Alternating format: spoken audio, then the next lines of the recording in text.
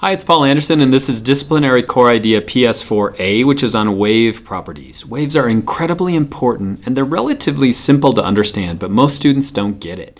And so the first thing you should understand is that there's really only two ways that we can move energy from place to place. If I want to move energy from where I'm at to somewhere else, I could do it using particles. I could throw something around the room, or I could use waves. So I could use my voice, or I could use light, or I could also use electric currents to move energy from place to place. And so they're incredibly important, and they have relatively few properties. And so what is a wave? It's simply a disturbance. And if we look at a typical wave, they're all going to have a wavelength, and that's going to be just the distance of a wave, how big a wave is. We could measure it here, or we could measure it from crest to crest or trough to trough, but it's how long that wave is. Also, they're going to have a frequency. Frequency is the number of waves you're going to have in a given period of time. So if you were to listen to a real low frequency sound, that's going to be a few number of waves in a given period of time. But if it's a high frequency sound, it's a lot of waves in a given period of time. And these two things are related to the medium that it's moving through. And that's an important characteristic of waves.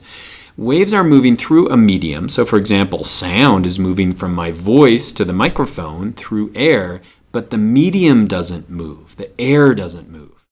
Well, how could I change the medium that I'm speaking through and change the frequency of those waves? Have you ever inhaled helium? What does that do to your voice?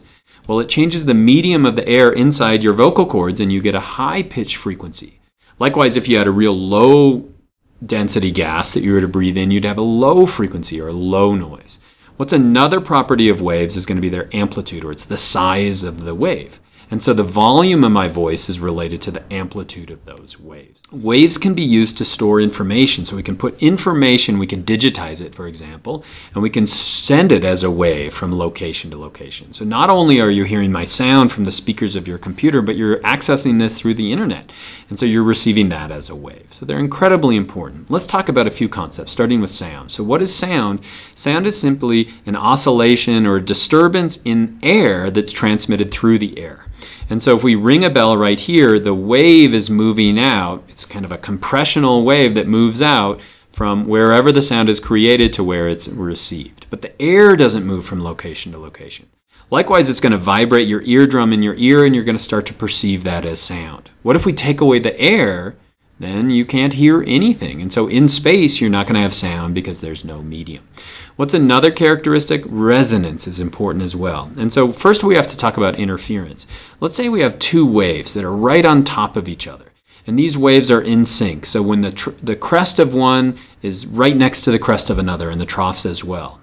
So those are going to interfere with each other, and what you'll get is a bigger wave, a wave that's a combination of those two.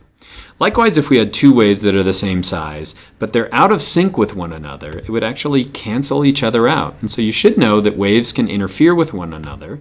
And what's a property then that we can have from that? Well, if you've ever pushed somebody on a swing, you realize that you have to push them at the right point if you want them to get higher and higher and higher.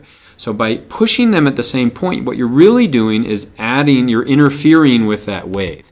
And so let's say that we add a string, for example. If we vibrate a string, the wave is going to go down one side and it's going to come back the other, and down one side and come back the other.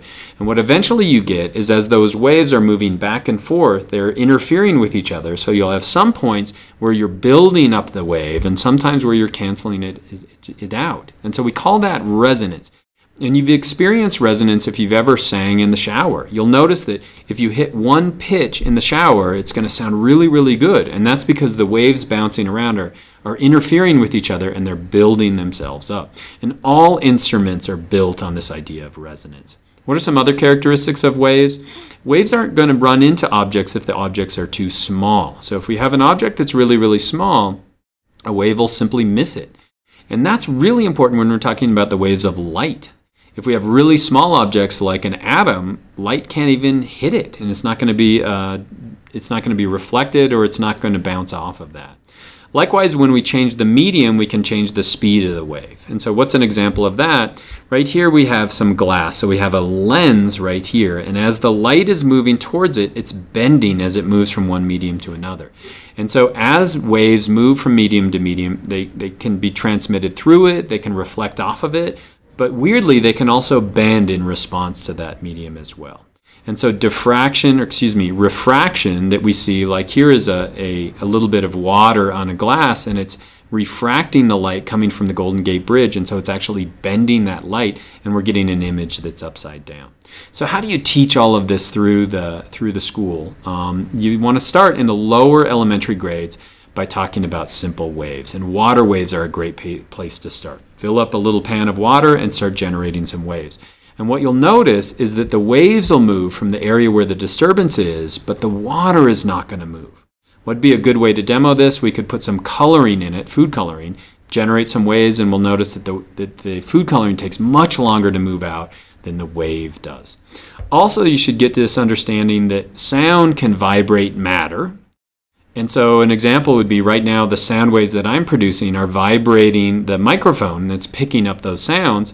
And likewise, matter can vibrate and it can produce sounds. And so this big bass drum, if you hit it, it's vibrating back and forth, and that's generating that sound.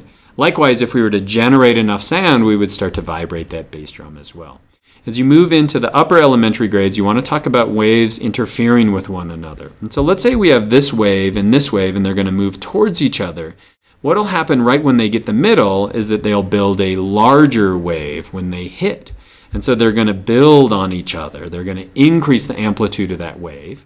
Likewise, if we have two waves that are opposite, one wave on this side, one wave on the other side, what happens to them is when they hit each other, they're actually going to interfere in a negative amount. Likewise, that really explains a few things. Number one, it explains resonance, why we can get waves building each other up.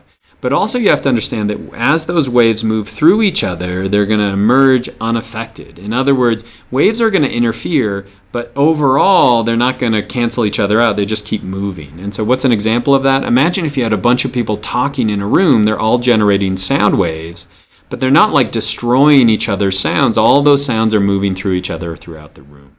Another thing you want to talk about in elementary grades is the idea that earthquakes are simply waves in the earth, and we call those seismic waves. And so what's happening is we have some disturbance, and it's being transmitted through the earth.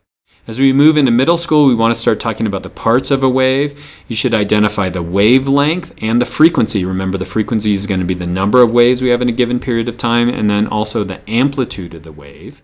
And remember that they require something to move through. So sound moves through a material to generate a wave, or a water wave. The only exception to this is radiation like light, and we'll talk about that in a future video. Also, you want to talk about the Earth and the structure of the Earth, and how do we know what's on the inside of the Earth? As we've tried to drill into the Earth, we can just barely get into the crust a little bit. So how do we know that there's a solid core on the inside? It's as these earthquakes are moving through the Earth, we can see how they bend, how they move, how fast they move, and we can figure out what the inside of the Earth looks like. As we move into high school, we want to start to quantify this a little bit, and students should understand that wavelength and frequency are inversely proportional. What does that mean? As we increase the frequency and increase the number of waves we have in a given period of time, what's that going to do to the wavelength? It's going to make the wavelength get smaller. Likewise, as we decrease the frequency, we're going to have wavelengths that get much, much larger. Also, we want to talk about refraction, reflection, and transmission. And so when one wave bounces off a medium, so right here we have air and then we have glass, so we have a little prism right here. Some of that light is going to be reflected or bounced off of that. Some of it is going to be bent or refracted, and that only occurs when we move from one medium to another. But also some of that light here is going to be transmitted through. And what are some applications of waves in our lives that make them important? Well, the first one would be the idea of information. So information like you're seeing my image right now on an LCD projector, or maybe you're seeing it on your computer screen. Those are just pixelated information, but that information is being transmitted to your screen or to the projector as a wave. And a lot of that information is stored inside the computer itself as waves. Likewise, if we're talking about resonance, why is that important? All instruments are really working on this principle of resonance. And so we get resonance in the strings of a string instrument, but we also get resonance in a horn, for example. In a flute, it's resonance of the airwaves within that flute or within that horn. And so waves are incredibly important. They have a few simple properties, but I hope that was helpful.